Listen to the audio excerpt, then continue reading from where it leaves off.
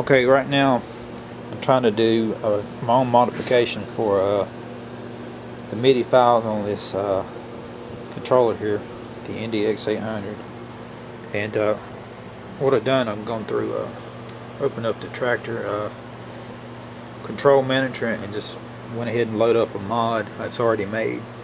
And I've done some modifications already on it. But before I do that, I take and open up a new command. I add in a like I'm going to do a new command, and I'm not really using nothing, but I'm just going in there and clicking on learn right there in the middle there. Click on learn and just go through and press every button and turn every knob, slide every slider, and find out what its command is. See, and then I just draw me out a diagram, and I just go ahead and fill it in what each one of them does. And then after I do that, I go to the mods, modifications. Let's see. And I just write down what these modifiers are, and then I can tell by the note, the input note, what the button is what after I done wrote it all down. See, that's the reason why you write it down. But then you have output. Now you have to kind of guess around what output is by setting up a button to be a mod, and then accessing a mod from it for output. And you can go through every note manually and figure that out. It is time consuming, but most of your LED lights are around like in the second or third octavane. Your fifth and sixth are usually controls your LED lights. And I'm gonna try to figure out a way to set it up where I can control not just 2 decks but all 4 decks with one controller.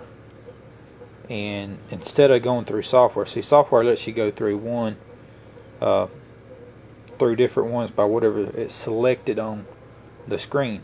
That it's only good for one controller, but with 2 controllers, where I'm going to have it set up is they manually had their own setup to go through different controllers by making a control, making a file for each deck, and I'll have to make a mod that switches between those decks is what's going to happen.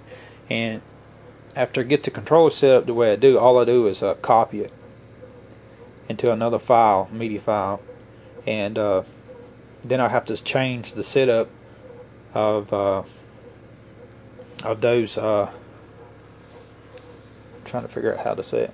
Of those, decks. If it's a deck A or a deck B, I'll just go in there and copy all this and put in another file and take from B and switch it over to a C or D, and then I'll have to change the mod within that. And I'll show you some of that later on. Now, so far, I have changed the this right here to where it lights up when you press it and let go of it. The file I had, it had it set up for this to come on, but it didn't have a actual command for this button, and it had commands for your cues.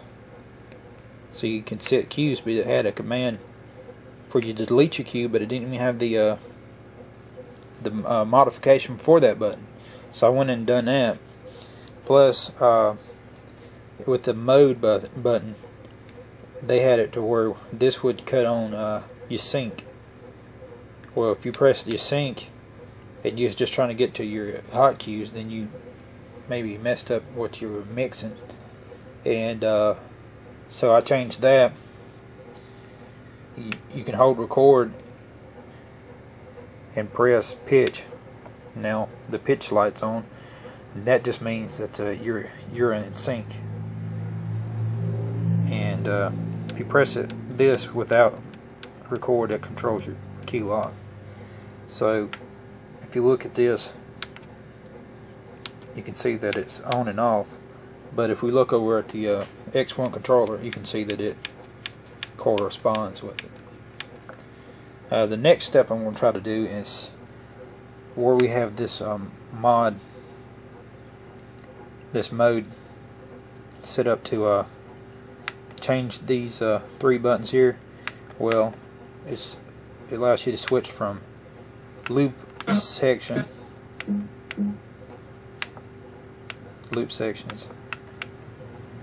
and toggle loops off. Alright, but in this section it allows you to change these to cues. What I'm going to try to do is take these as well and mat them as cues. That way we have 6 cues on this controller, and we can go back and we still have loop in and loop out. Okay, what I've done now, I finally have got the hot cue set up the way I want them. Let's see. We can do the loop.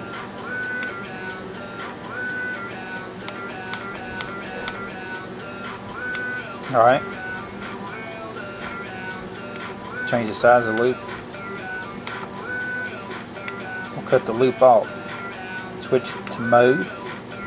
Got hot cue 1, 2, 3, 5. If you look, the cues are light up on the traktor controller, X1. So now,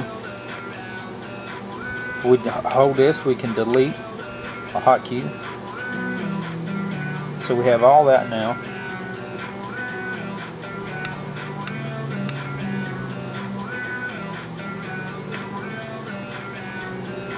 Now let's load up. I'm going to keep those cues for right now. So what I'm going to do, I'm going to load up a track that ain't got no cues.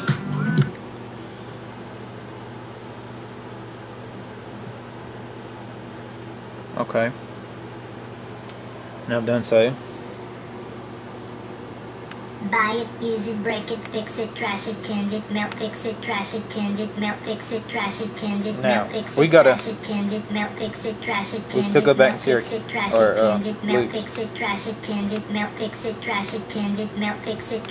Well, ago it wasn't doing it. If it had a loop on there and you switched over, it still has the lights on. But that's good now. Now we don't have that. I guess it fixed it on its own after doing so many mods. So now the next step we're going to try to figure out is how to we're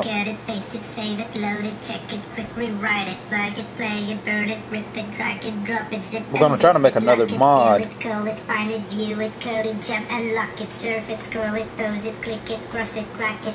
Hopefully we can use probably one of these other buttons and see what they do, like recall or program in time, one of those two, to set up maybe another modification. And we're going to try to get it where we can go through different decks with this one unit without using the software select.